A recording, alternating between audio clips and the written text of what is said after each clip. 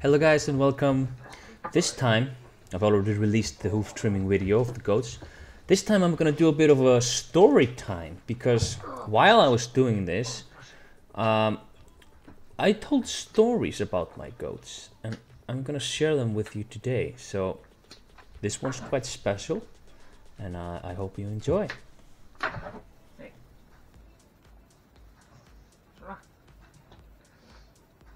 Oh, are you getting too old? Yeah. This is a pretty good story, this one. Or, I mean, it's kind of sad. So, she's not gonna want to talk to me right now. But, come on. Come on, go ahead. So, her first year,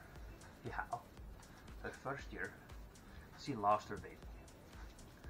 And I had already done like a count, to count how many, a sonar to count how many lambs she had. So I knew she had one. I knew one who was her age, it was the first year, had two. She looked just like this one. No, she doesn't. And I knew she had two. And for the first year one, two is a little bit too much. They can, but the mom's gonna grow really slowly, and goats generally grow for a couple of years. They don't take out most of the maturity from the first year and a half. It's up to 3. And so I wanted to be like a good farmer and like try and solve that issue and also let her have one of her own. And what I did was I milked her for 3 weeks waiting for the other one to give birth. She finally did. At that point, she didn't want them. She wanted me. So they stayed in a pen for 10 days, all 4 of them. So the original mom, the 2 kids and her. She never let them drink unless I stayed there. So I had to come, I had to scratch her like this, and then she let them suck because she was used to. I was her baby, kind of. And you know, I thought, okay, I'll just have to deal with this summer. Once a day, you know, I'll come. You know, the kids were used to it. They knew immediately when I came they could drink. So, you know, once a day, I'll just go wherever they are, you know, find them, scratch her like this. Yeah, that was the plan. And then, you know, time continued. This is like a 6 weeks from when she loses her kid until lambing season has finished during that time. And there was this really small, really beat up little kid. So he lost his mom. We tried to fix him up with a sheep. She really didn't want him. She just, yeah. And so we thought, okay, you know, screw it. Let's have a bottle baby. This is, you know, he was like, he was half blind, and the mom or the foster mom was just, you know, how ugly words can you use? Anyway, I put him with the goats because I had to go there every day. I wanted to, or you know, once, twice a day. You know, they generally in springtime I put them outside in pens very close to the buildings. I don't let them out just completely because the young kids, they go everywhere and that's just a mess of them. So put them there, and he, of course, he's in there. He's going, "Ma, ma," you know, looking for a mom, and he's in with the goats, and some of the goats really didn't like him either, but at least it's a big space, you know. So every time he came close to one, they hit him. He was, you know, crying and crying and crying, but she started to run after him, not to hit him, to mother him. And so it was he was tiny, you know, he was just yay big, probably week old or something. He turned out, when everything was finished, he was like 36 kilos, which is quite good for a lamb that has a rocky start like that. So that was her first year. That year after, she had 2 lambs, no issues. No, 2 kids, sorry, no issues. Year after that, she has no kids, just isn't pregnant. Fine, fair enough. She's just with the goat group. It's the end of in 10th of June, something like that, maybe 15th of June. The goats are going out every morning, coming in the evening, you know, just a normal routine. I lose a sheep and 2 lambs become motherless. And what had happened with her is that the kids, especially the boys, they had started to run after her and try to drink from her, even though there was nothing in there. And by that time, it actually had something started to form. It wasn't very nutritious, but it solved the issue of they had a mom. So I took her to the lambs, and I came here and I scratched her, and I don't know how I got the lambs. I think the lambs just went under to drink. They were just like very hungry. They had refused to drink anything we had given them. And I was like, oh crap, we're gonna have a big struggle, big struggle. No. And so, and immediately she arched her back. She was just like, oh yeah, just And they stayed together the whole summer, and yeah, just a fantastic piece of goat here. I've tried to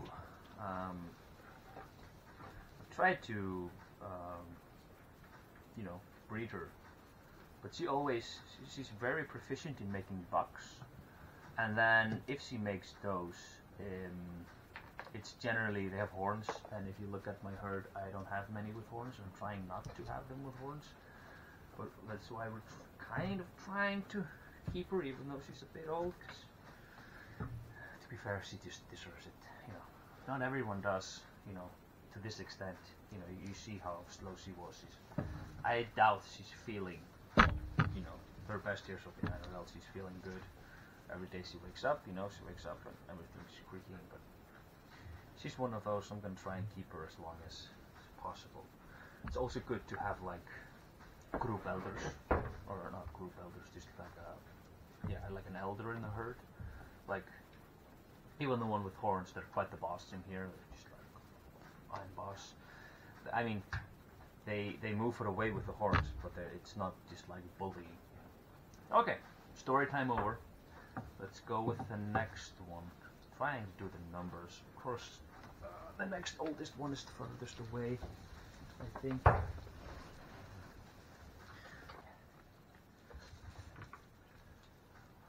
There's a possibility. This one, I have to look at the books. So I inseminated all of them.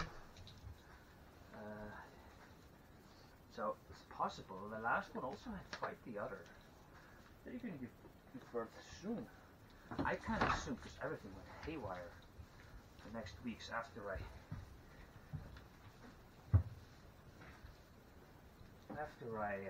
put the bucks in. Everything went haywire here. Everybody was kind of, me next. I'm not going to say many words, but there are some that apply to that situation. You can just fill in the blanks yourself. And so I didn't think a lot of them would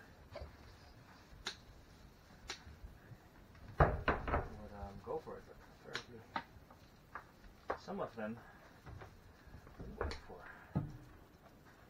Because it should be, comparing when I put the buck in, we're 5 weeks away from it. This one's giving birth in 2 weeks, at least. Maybe we're getting closer to kidding season. I call it joking season, because it's the kidding season, the lambing season. Maybe that's too many layers for a joke to be funny, probably. Oi, yep, so. You okay? Quite straight.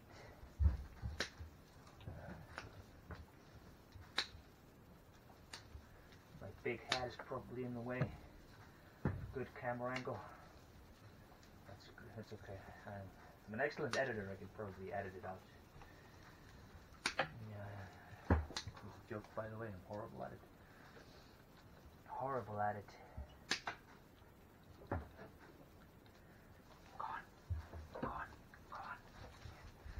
Her last year, she's kind of, and so she gave birth to 2 kids. And no, she gave birth to 1. and another on the first year gave birth to 2. At the same time, in there were all sorts of, most of the goats had, or all of the goats had already given birth, so there was a lot of going on, a lot of older kids running around. And she had taken one of the other ones. I could just see it because hers was bigger and the other 2 were smaller. She didn't want any of them. She had, when I came there, she was licking one from the younger one. So I took that and the bigger one, put it in a solitary pen. She didn't want any of it. And I held like, this is not a way to do goat, it's just like, I didn't color every word in the book, but I was just like, this is not, how we're going to be doing business here, because all of them, they're so mothered, it's an issue how much mothering they are. I once had another one, she had horns, I was just moving them in-house. The dog, she was far away, but just far away, not just sitting where she was supposed to. The goat sees her, runs across and chases her, as you can go like around in this house, just chases her. And I mean, that's how protective and mothering they were, and that's my experience, and it was like, this isn't used to, you're supposed to be much better. And then the next day everything was fine. She was just like, oh yeah, I'll mother them, no problem, She was, maybe it's just her character, she just isn't, maybe. But she, I can show you, or maybe you could see it. She is really black, and that's kind of what I'm trying to breed in here. So I'm taking the hit of like, yeah, she's not as nice, but I want that. So yeah. Okay. Next one. Oh, we're into the horns now. Doesn't matter which sister I take. So right now there are 2 horns. Very close to something that I use every day. My behind. One day I'm gonna grow horns and I'm gonna stick them somewhere you don't want them. Alright, you can go. Yeah. Now for her sister.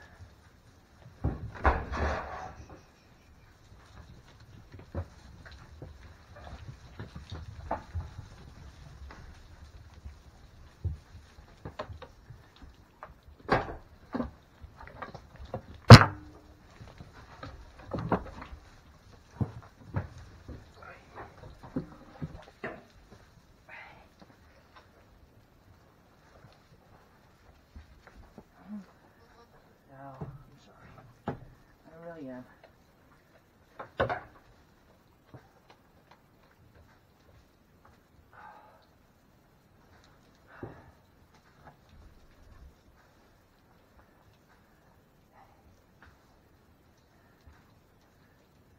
I don't know if you can see it. She's still recovering from a rash she had last year. And I'm kind of the belief that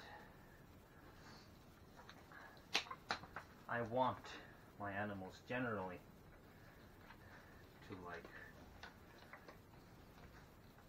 like recover on their own, especially with the goats, because antibiotics and stuff like that generally isn't that effective. The one time I used it, it did help, I will say. It's just what everybody says, and I have kind of believed it. I'm not sure that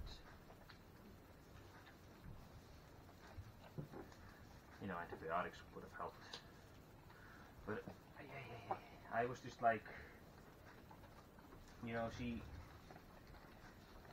she needs to deal with it on her own kind of way, just hey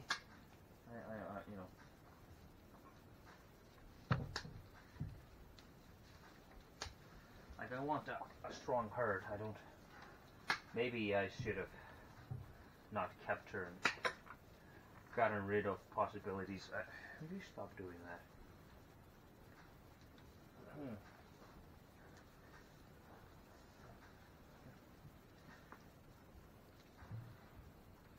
Yeah, maybe I should have not kept her.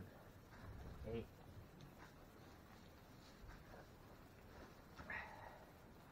Okay. Yeah, yeah. I fight as dirty as I need to.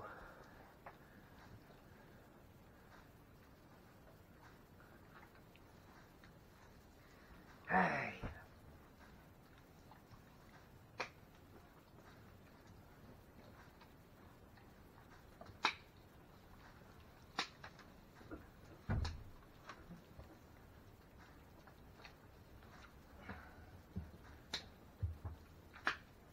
Dankeschön.